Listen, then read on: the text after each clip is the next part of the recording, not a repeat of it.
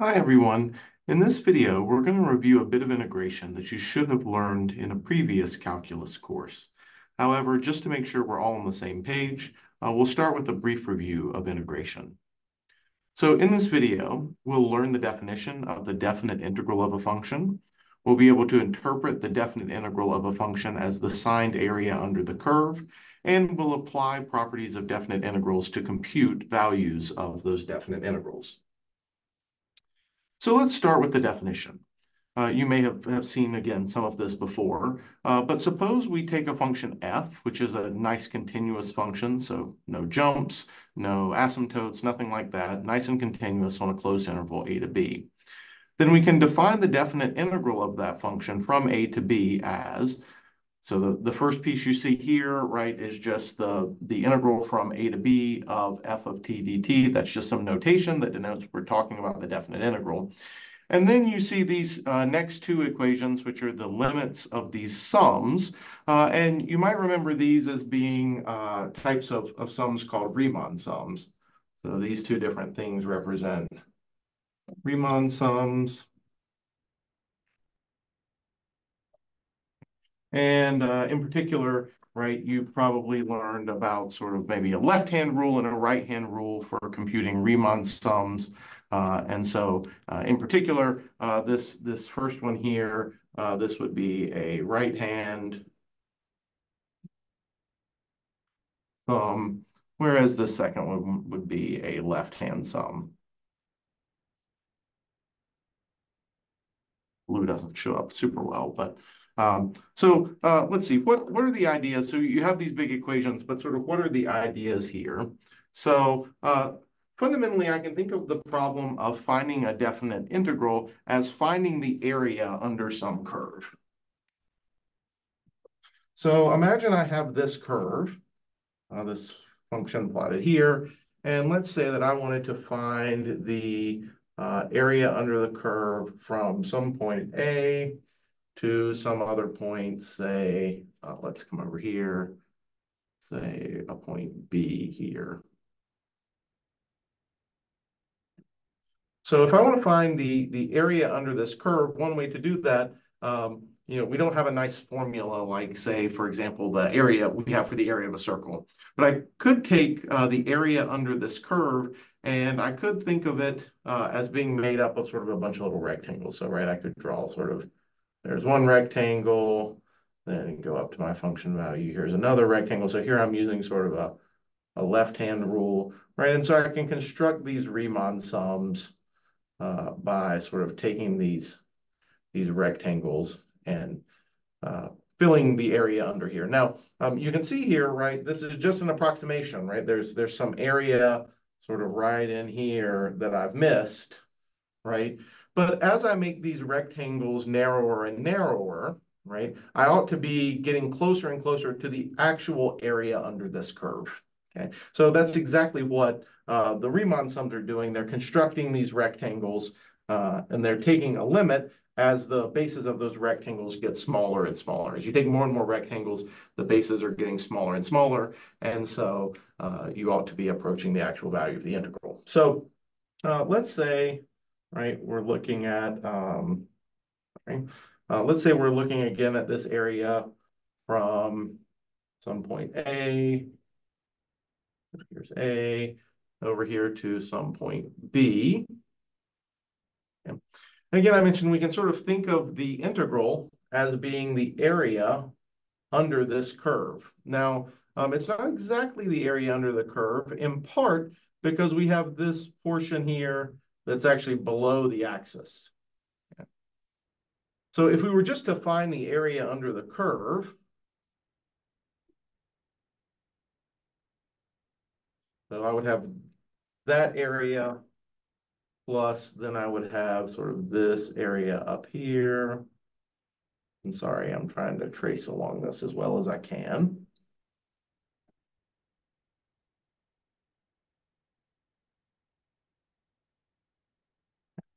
So we would have sort of these two areas here. Okay. Now, if we were to just find these areas, right, these would both be positive numbers. Area is always a positive number. And so we would say, we have the sort of pink area and the green area. Okay. However, we don't want to think of the definite integral in quite that way. So if this is my function, this function here is, say, we call this function f. Okay. Then what we're really trying to understand is, what is the integral from a to b of f of t dt. Okay. Well, in this case, I want it to count area that's above the axis as positive area.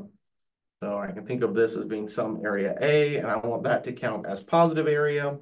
But I want this area below the axis, so let's call it B, to sort of count as negative area. So in this case, the actual value of the integral here would be A minus B. So again, area above the axis is positive area. Area below the axis we sort of think of as being negative area, even though typically we wouldn't think of area as being negative.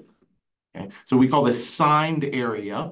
And the integral, the definite integral of f from a to b gives us the signed area under the curve from a to b. That's exactly what the Riemann sum definition gives us. All right. Now, we want to understand how to compute these things. In fact, much of the first bit of this course is going to be focused on how to actually compute definite integrals. And in order to do that, we're going to need to sort of understand, some properties. And let's start by sort of thinking about things very geometrically. Okay, so imagine you were asked to find the integral from 0 to 2 of 1 minus 2x dx exactly. So just straight from the definition, right, I could think of this as representing area under a curve. Okay, and so if I were to think about plotting this function, so what would this look like? So if this is 1, so 1 minus 2x is a linear function. It has a y-intercept of 1 and then a slope of -2. And we're going from 0 to 2. So when I go over 1, right, then I'll go down 2. So I'll be at -1. And then if I go over 1 more, I'll go down 2 more, and I'll be at -3. So this function is going to be sort of very steep. And maybe let me actually change my scale slightly to help us here. So this is 1.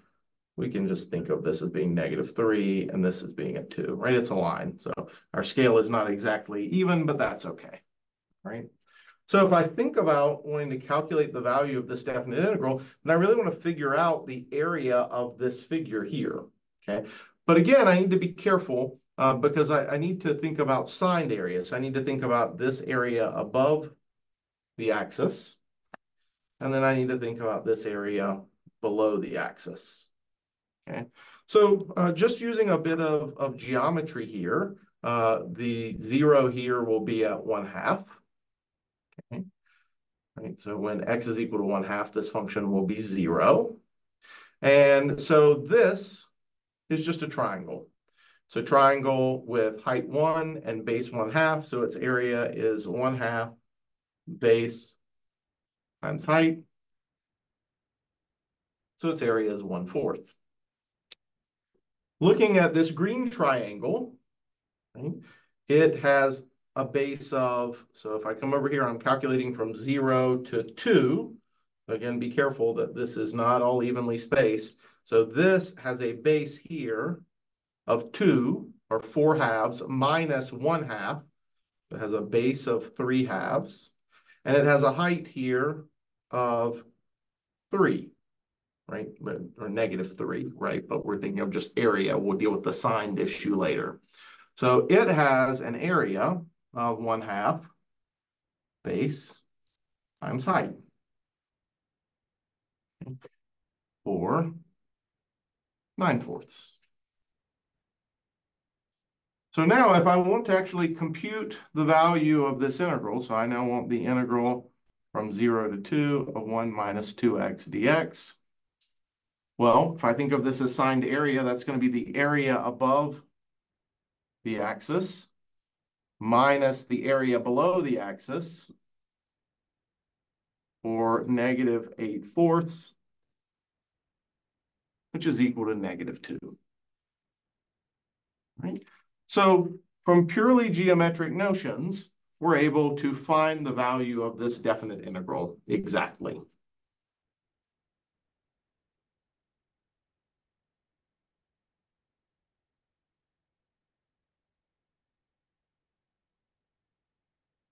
Now, throughout this course, you're going to see occasional knowledge checks. So here's a knowledge check. This is a chance for you to apply what we've just done on our own. So the video will now pause, and you'll actually be given a chance in a moment to enter your answer to this problem. So in this problem, I'd like you to find the integral from 1 to 3 of 2 minus 3x dx exactly. All right, now that you've had a chance to try it out on your own, let's take a look at this. So using ideas similar to before, if we think about plotting this function. So this function starts at 2, or sorry, it starts at 2 when x is 0.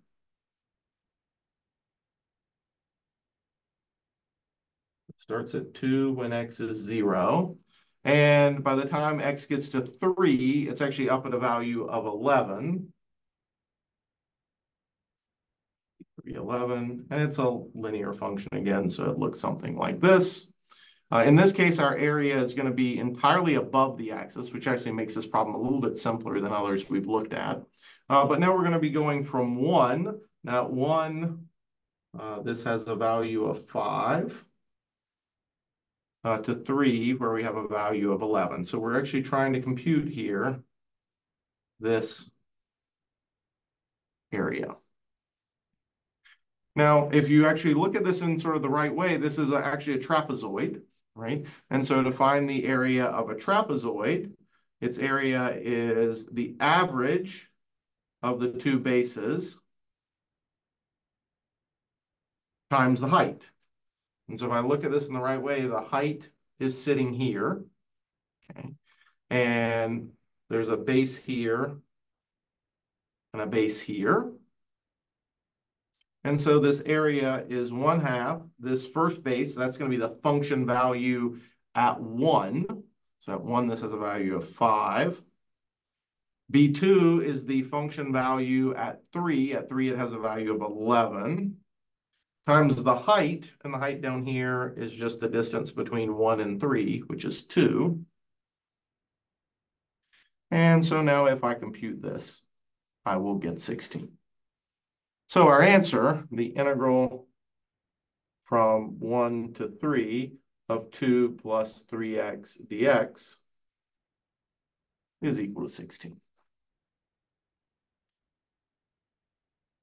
Now, as we compute these things, we might want sort of alternate ways of thinking about things. So, for example, there's another way I could have thought of this. So if I think about the function 2 plus 3x, I really could have thought about first taking the area under the curve, down some. I could have first calculated the area under 2, and then I could have calculated the area under 3x. And the reason that this works geometrically, right, if I sort of think about, I had this function here, roughly, which was 2 plus 3x. That's really like taking the function, a different color that will contrast a little better here. It's really like taking the function 2 and the function 3x, right? And I'm really just taking the function 3x and shifting it up right by the 2. So instead of finding the area under the green curve between 1 and 3, I could have found the area under 2 between, say, 1 and 3, and then the area under 3x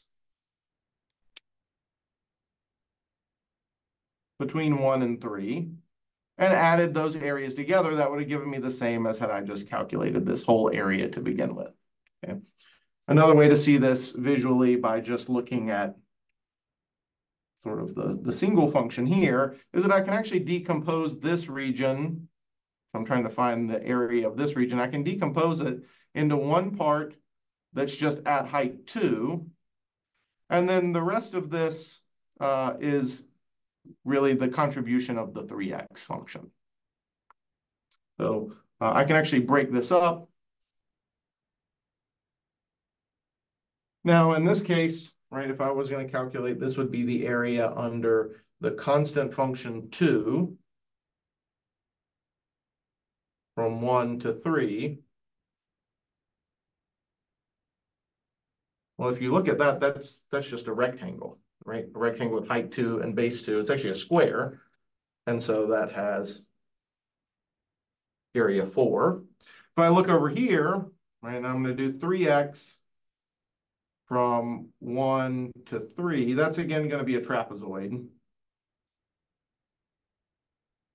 That's going to be a trapezoid with base 2, sorry, with height 2. The first base being, so this is 3x, that's just 3, and this is 9. So this has area 1/2, 3 plus 9 times 2, or 12. And now I note that if I add 4 and 12 together,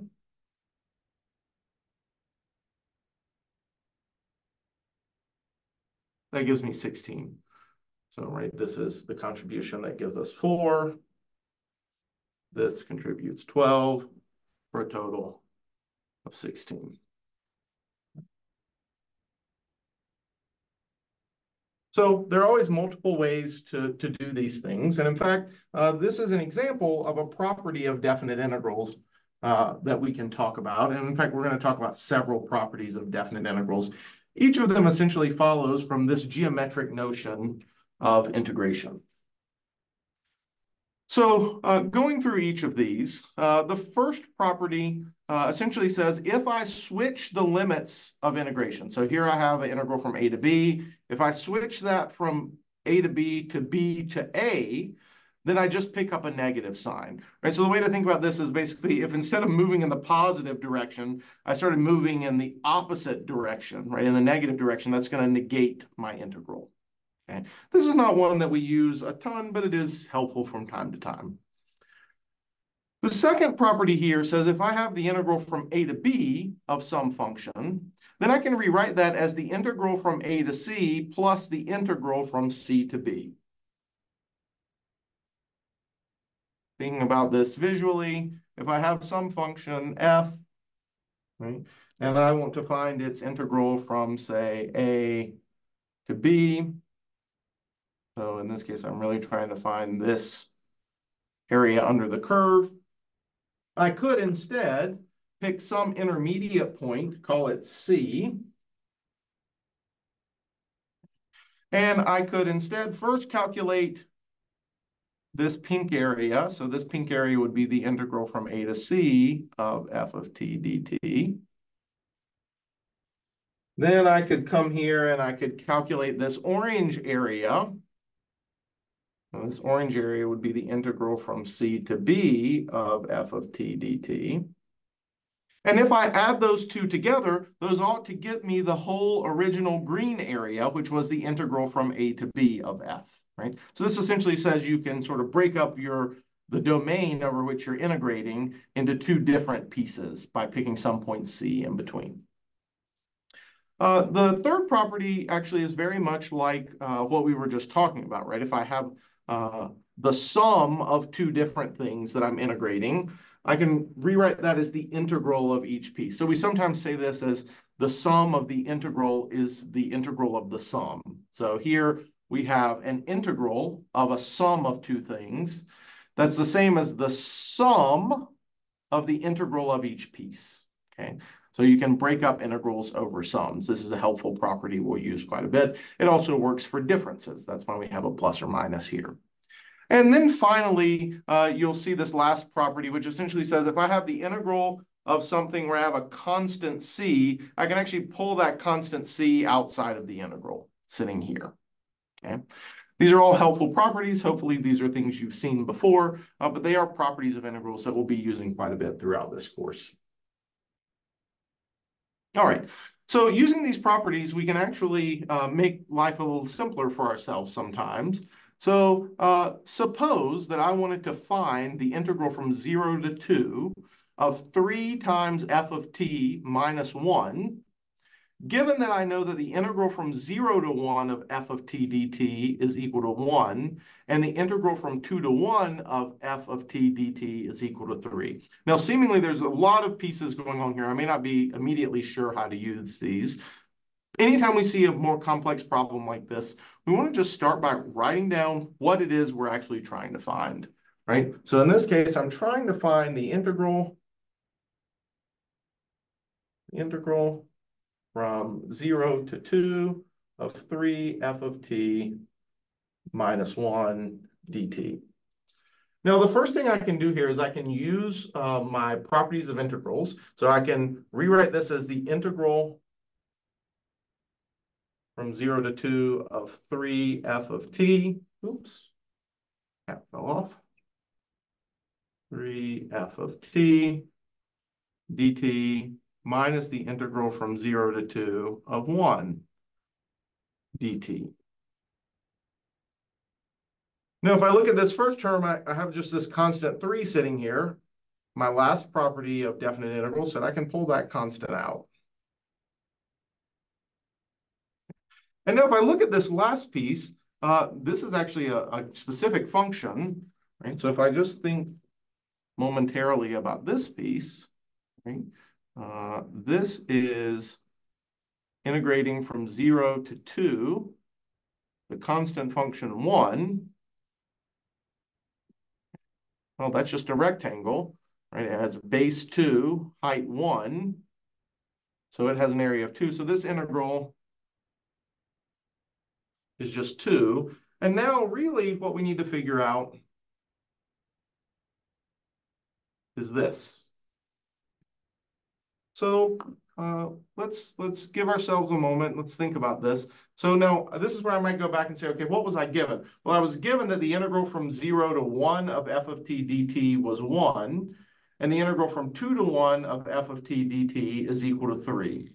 So if I come off to the side here for a second, right, I want the integral from 0 to 2 of f of t dt.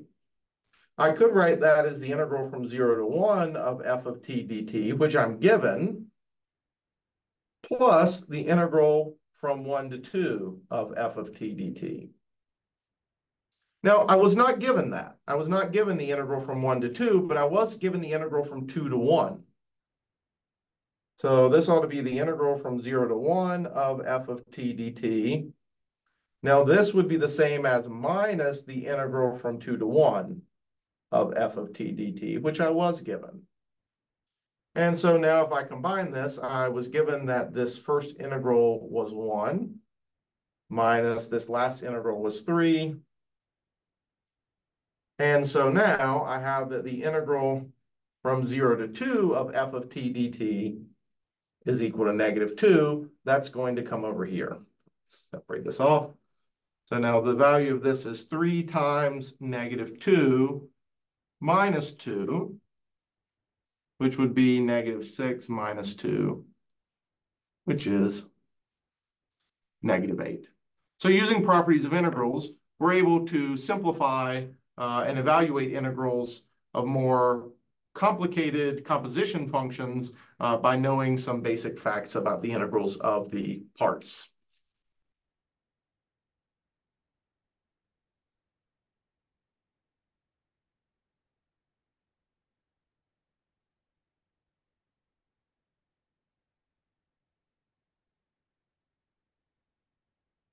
Now, in that case, right, you didn't know the specific function, right? I never told you what f of t was. I just told you some information about the integral. But we could also do these same sorts of things with like specific functions, right? So right now, we don't really know exactly how we would calculate the integral from 0 to pi over 4 of tangent of x dx. But I'm going to go ahead and tell you that it's natural log of 2 over 2.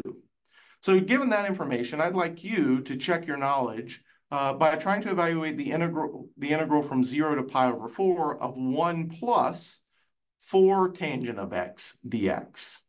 So use those properties of of definite integrals to see if you can evaluate this integral. Again, the video is going to pause here. You'll be given a chance to try this yourself, and then we'll go from there.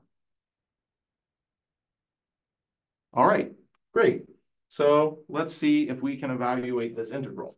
So we want to evaluate the integral from 0 to pi over 4 of 1 plus 4 tangent of x dx. So I can first break up that sum.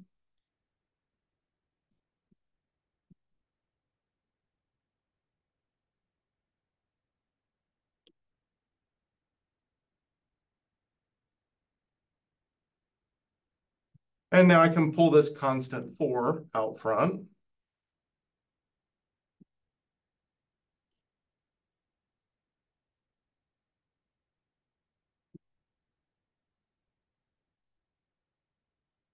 Now again, this first part, this is the integral of the constant function 1 from 0 to pi over 4.